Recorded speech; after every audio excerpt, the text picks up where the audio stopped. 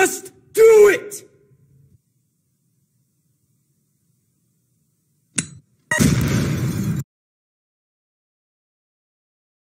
What's up, ladies and gentlemen? Welcome back to the channel. This your boy, Bearded Beanie Guy. I'm here to bring you just a quick little video on some information that we picked up last week. Now, it was found out that apparently back in January, Lars Sullivan, I'm sure you know who he is, probably one of the Vince McMahon's monsters that he would try to have push on the main roster, which didn't work out too well. Honestly, Lars had a damn good career in NXT, and like most and many wrestlers that go move over to the main roster, his push was a little lackluster. Now, it was, found out that Lars, he was suffering from, mental illness issues and whatnot, high anxiety. And it would hit him bad, especially with the, coming up to the main roster. I guess it was just nerves or whatnot. You don't know exactly how these guys feel standing on that stage in front of all those people, all them fans is cheering, and you know what I'm saying? It's just probably like the overwhelming nerves, But yeah, apparently that was the case with Lars Sullivan, and for a long time it cost him alongside some knee injury, a knee injury that probably put him out for a little bit for more than 9 months. It took him out for a year at least. So that kind of derailed a lot of momentum as well. But here I was just checking out an article, SB Nation. Sean Reuter wrote an article, and Sean Ross would get in contact with Lars Sullivan and get his side of what happened with WWE. And here in this article, you learn that we talked about the mental health issues and stuff and all that, and not to mention, the recent passing of a loved one. You know what I mean? So that can take a toll on you. You know what I'm saying? Naomi was one person who had to take a little time off due to the same kind of thing. She that little time she was gone, she was having issues. Now, I don't know if it's mental issues or whatever, but we all know that mental issues are nothing to play with.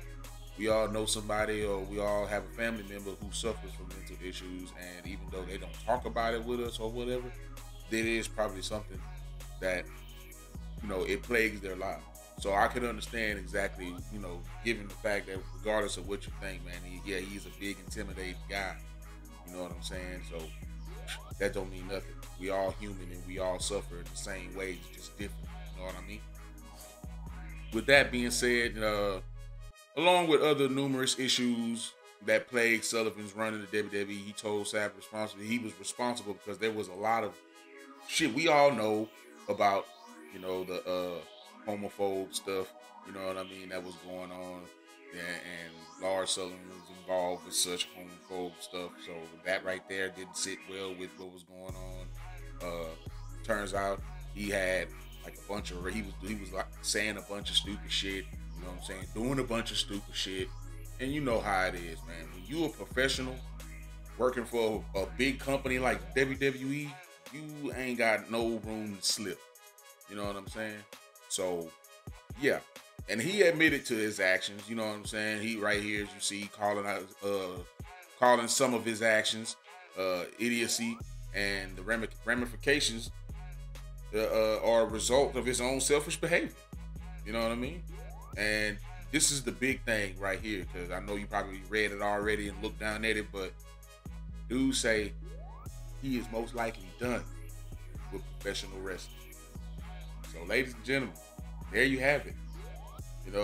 Also, I like to state that WWE did handle this a little better than they more normally handle these types of releases. You know what I'm saying? Because they, how WWE will do. They let you go. They hit you with the,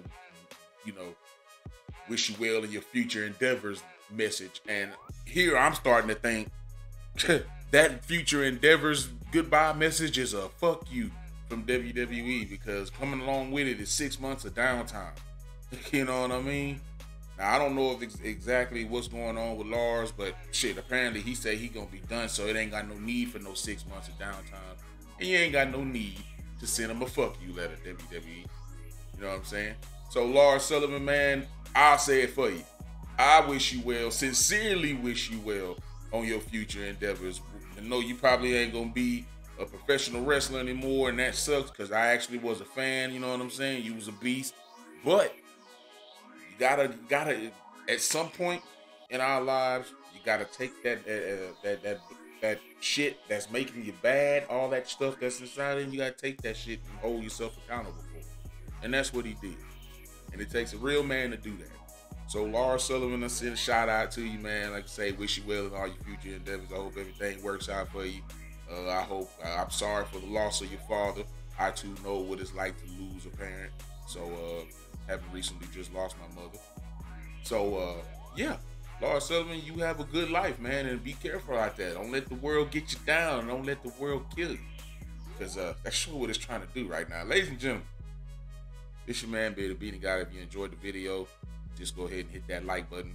Subscribe if you're new. And yeah, I'll get back with you on another note.